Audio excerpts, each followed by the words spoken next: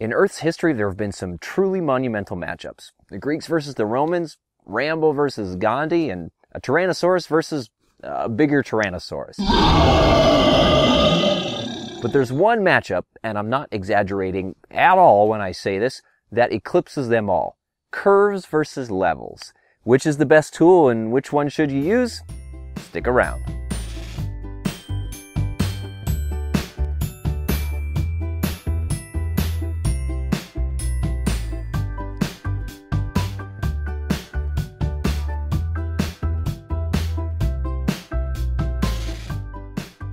Hi diddly ho there, Photoshoperinos, and welcome to Professional Photography Tips. My name is Josh Cripps, and you can find me on Instagram and Facebook at Joshua Cripps Photography. The two most common tools for adjusting brightness and contrast in Photoshop are levels and curves. But is there a difference between them, and is one better than the other? The resounding answer to both questions is yes! But in order to understand why, we need to take a look at how the tools work. So let's start with levels. Let's delete this sucker so long and bring up a levels adjustment. Okay, so here's the levels window. Now basically what this is showing you is a representation of the RGB histogram for your image. Now let me expand this so it's sort of as big as we can get it. Well, let's not do anything. Okay. Cool. So you got all your brightness values here from black on the left all the way to right on the white on the right, not right on the white. And you've got a couple of control points here. Basically, you've got this black triangle here on the left, the gray triangle in the middle, and the white triangle on the right. Now, as you probably know, those basically allow you to set your black point, midpoint, and white point for your RGB composite channel. So if I slide this up, it makes the image darker because I'm saying, make this part of the histogram black and everything below that, make it below black. And the same thing if I slide this down on the right, it says this is my white point here and everything above that is above white. All right. Now, it's also got these three tools here on the left, the black point eyedropper, the midpoint eyedropper, and the white point eyedropper. And those allow you to just more of a user-friendly way select your black point. So if you wanted to say, let's look at what might be the darkest part of the image, one of these shadows here in the reflection, you could say, this is what I want to be my black point. Now, the thing you need to note when you click is that this will affect all of your color channels, not just your RGB. So when I click, you might see the image shift color as well as tone. Okay, so not a big color shift, probably because that rock is mostly color neutral. You see it made the image darker, kind of spread out the histogram a little bit. I can do the same thing with my white point. I can look for the brightest part of the image, probably this part up here, and click. And that just allows you to fully expand data to fill your entire histogram from black to white. So what does this midpoint slider do? That basically allows you to tell Photoshop whether or not you want more information above the midpoint in brightness or more information below the midpoint in brightness. So if I slide this down towards black, you're telling Photoshop, put more of the tonal information above middle gray, so the image is getting brighter. And conversely, if I slide it towards white, you're telling Photoshop, put more of the image information below middle gray. In other words, make it black or darker. Cool. Let me put that back in the middle. In fact, I'm going to undo all of that by hitting this little reset button right here to take us back to the beginning. Fantastic. So what else does levels do?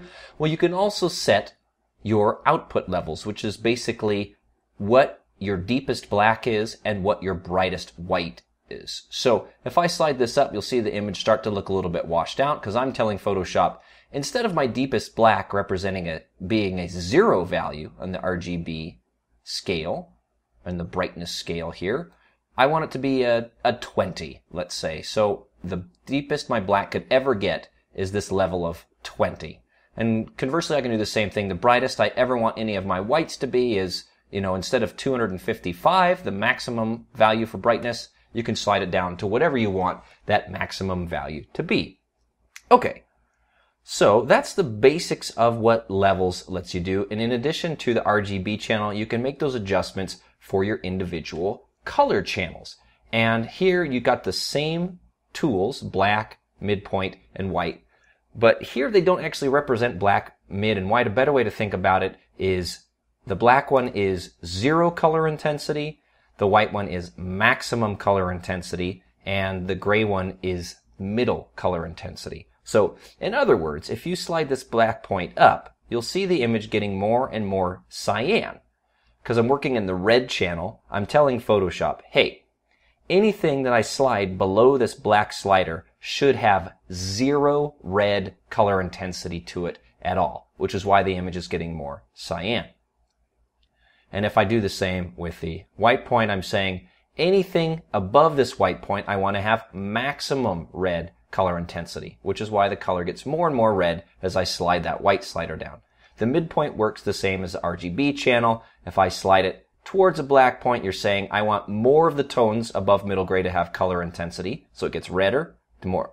And if I slide it towards the white point, I'm saying I want more of the tones in the image to have less color intensity than this midpoint, less red color intensity than the midpoint, which is why it goes cyan. So that's how you can use the levels tool to adjust your brightness, contrast, color intensity, color balance, all that sort of stuff.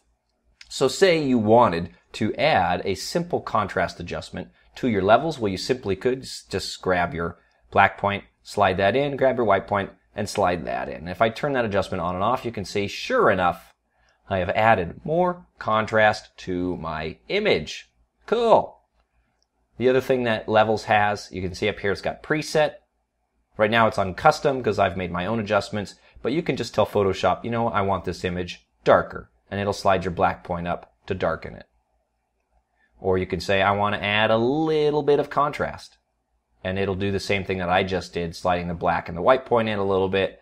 You can tell it just to lighten the shadows, it moves your midpoint around. So it's got all these presets to get you there automatically. Okay, cool. So that is Levels. Now, what I want to do, I actually want to reset this back to 0, so I'll hit my little reset button. So what's the difference between Levels and Curves? Let's take a look at the Curves tool and see how those capabilities change. All right. Well, at first glance, this may look totally different and maybe a little more intense than Levels. You got this graph going on, and you're like, man, I haven't looked at graphs since I was in geometry in high school. You got all these controls over here on the left. You got this line in the middle. What the heck is that? Well, it turns out that Curves is surprisingly similar to Levels. Let's take a look and I'll explain how. All right. So first off, we've got our histogram here, right in the middle, right? And it demonstrates the exact same histogram that our Levels did. Now the Levels is maybe a little more easier to visualize because it doesn't have all those grids and lines and stuff going on, but it's the same histogram. Cool.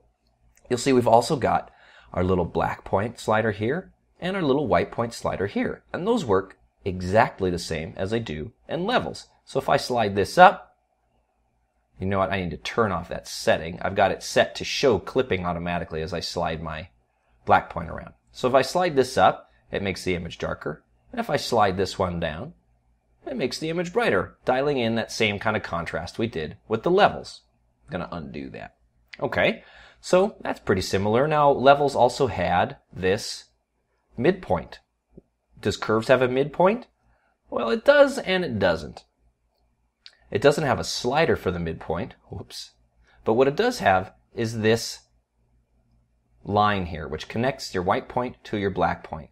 And you can think of this line as your gray slider there in Levels, or here in Curves. It's your Levels, Curves equivalent of the Levels gray slider. So if you just click right in the middle of this curve and drag it up, it's like doing the same thing with your gray point in Levels. And if you drag it down, it's like doing the same thing with your gray point that we did here in Levels, right? If I drag it, now the behavior is a little bit opposite in that if I drag the gray point towards black, the image gets lighter, whereas if with Curves, if I drag the gray point down, the image gets darker. So it's a little more intuitive, but the behavior ultimately is exactly the same once you understand that. Let me reset all those back to 0. Okay, so that behavior is the same. Black point, white point, midpoint. What about the output levels that we had talked about? Does it have output levels? Sure it does. So if you want to control how deep the deepest possible black is, you can just hover your mouse over this little white square right here, and you'll see the move tool pop up, and you can just drag that up, and you'll see your output level here changes, just like it did with levels. So we're setting the deepest possible black at 18. You can do the same thing up here. Just click and drag on that control point to set the brightest possible white to something else than pure white, if you choose. So that behavior's identical. Okay, now what about all this stuff going on here? Well, we got the same. We've got our eyedropper. We've got our black point selector. That works exactly the same. If I click here, you'll see it makes the same kind of adjustment. We've got our white point selector. And if I use that and click, it makes the exact same kind of adjustment. Cool. It's also got our gray point selector, which is very, very useful for designating what the actual middle gray point of your image is. Now with landscape stuff, this is less important, but if you're shooting with a gray card doing portrait type stuff, this can be a really, really useful tool. So those tools are all the same. So far, we're not seeing any differences at all between curves and levels, with the exception of how that information is presented. So what the heck is the difference? Well, curves has a couple of ways that it stands out from levels. One is, it's got, you notice that I remember from earlier when I clicked and dragged on this curve to make the image brighter or darker. Well, I created a control point here when I clicked. And I can actually create as many control points as I want, in contrast to levels where all you have is that middle gray point. So say I wanted to make my highlights brighter, well then I could add a control point up here in the highlight realm on this curve. Just drag it up. But if I want my shadows to stay, or my midtones to stay at the same level, I can add another control point there in the middle and just drag that back to where it was. Now you see, because the curve fits both of those points, it kind of creates this S shape. So if I want my shadows to go back to where they were, then I've got to make another control point and click and drag that back to where it was. So now I've made tonal adjustments to 3 ranges in my photo: highlights, midtones, and shadows, all independently of each other. Only can do that with curves, cannot do that with levels. Very sweet. Now curves is also way more user-friendly than levels. You see this little hand tool right here, because I've kind of developed an intuition after doing a lot of Photoshop. I know what tonal values the various parts of my image represent. So I can say, you know what, if I want my shadows to be a little more contrasty, I can drag up a little bit here and drag down a little bit there, and I know that's going to affect my shadows. But that comes from years of use and instinct and intuition. If you don't know that, you can click on this little hand tool, and you'll see when you hover over your image, it brings up an eyedropper. And that eyedropper allows you to click and drag up or down on any tonal range that you want to adjust within the image. So say you wanted this cloud right here to be maybe a little more contrasty. Well, I could click and drag on the highlight part of the cloud, drag it up. It's going to make it brighter. You see it automatically created a control point and drag that curve up. So how can I make it more contrasty? Well, simple. I'll just drag on the shadow part of the cloud, click and drag down, and you'll see it automatically added that control point. And by doing so, I've added contrast just to that particular tonal range. As you can see, that's a really easy way to target your adjustments to a specific tonal range using this hand tool. It's an absolute breeze and super intuitive to use. And it also works within your color channels. So say you wanted this mountain here to be a little less blue. Well, you could click on your blue channel and simply click and drag down with that eyedropper tool, and that'll make those particular tones a little less blue. Now, if you didn't want that to affect the sky, for example, you could just click and drag back up on the sky until it gets back to a level of blue that you want.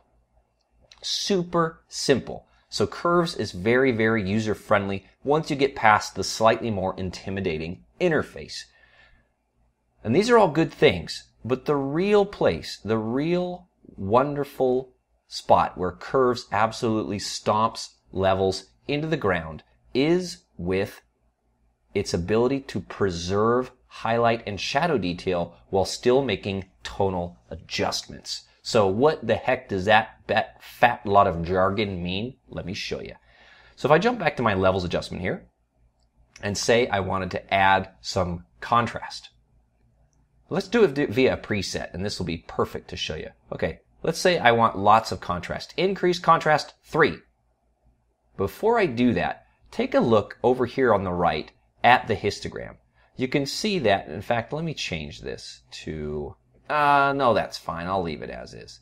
Okay, so you can see that there's a big spike near the far left, and there's a small spike at the far right. So I already have a little bit of clipping on the right and maybe a tiny bit on the left. If I hit increase contrast, see how it slides that black point in, slides that white point in? Well, what Photoshop has done is said, this point is now black. So everything below that is lost data. And this point is now white, so everything above that is also lost data.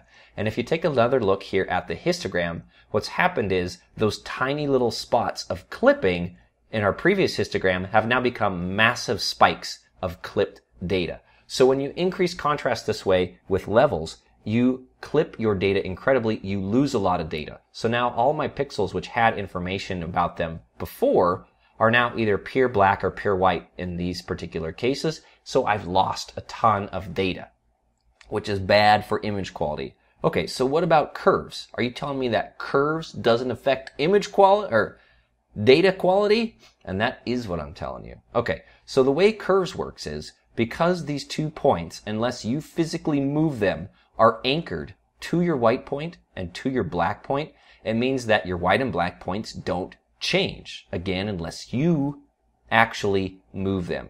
Which means that you can add contrast, for example, by sliding your highlights up and sliding your shadows down. And you'll notice that the clipping in my RGB channel never got any bigger.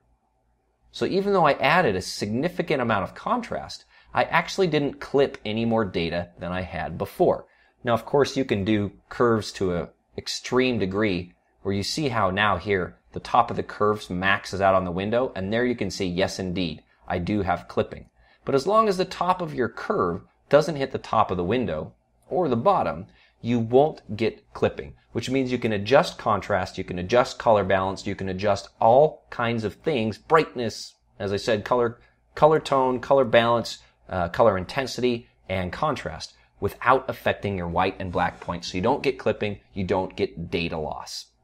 Now, it is important to note that you do get posterization as the data spreads farther and farther apart as you add contrast. That's common in levels and curves. Unfortunately, you can't avoid that. The best thing you can do is make sure you're editing in a high bit lossless file format like a PSD or a TIFF at 16 or 32 bits. So there you have it. That is the difference between levels and curves. They basically do the same thing, except curves is way, way, way more powerful. So you should definitely use curves. The only reason I would recommend to use levels instead of curves is the interface is a little bit simpler. So if you're confused, if you're new to Photoshop, if you're not sure what's going on, sure, use a little levels. That's fine. That's totally fine. Okay, so use levels in the beginning because maybe it's less confusing than curves. But definitely curves is more powerful, more user-friendly, and is much better for preserving your image quality.